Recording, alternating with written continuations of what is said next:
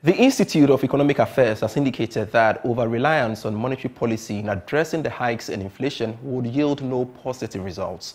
The institute is entreating government to address the supply side of factors driving inflation. According to Director of Research at the institute, Dr. John Kwache, more collaboration is needed between government and the Bank of Ghana to address the country's high inflation in the mid-year budget scheduled for next week. He was speaking at a media interface on Ghana's IMF bailout organized by the Economic Governance Platform.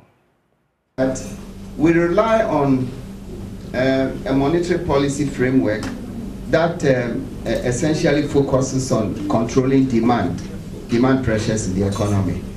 But what we have come to realize is that our inflation is also determined, to a large extent by supply and cost factors. And this, we've been talking about food, fuel, the importance of fuel in driving our inflation, transportation, and then of course the exchange rate. So you cannot use the Bank of Ghana policy rate alone, to just manage demand. You have to address the supply factors also.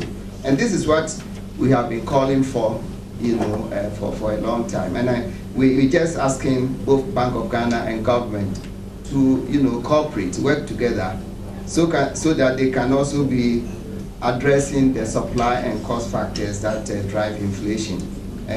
We are happy to note that when it comes to the demand pressures, the program contains a provision for reducing what they call monetary financing of the budget by Bank of Ghana.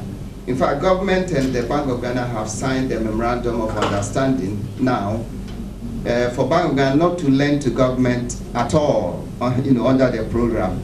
So that will help to reduce the demand pressures. But we're saying that they should do something about the supply and cost factors as well.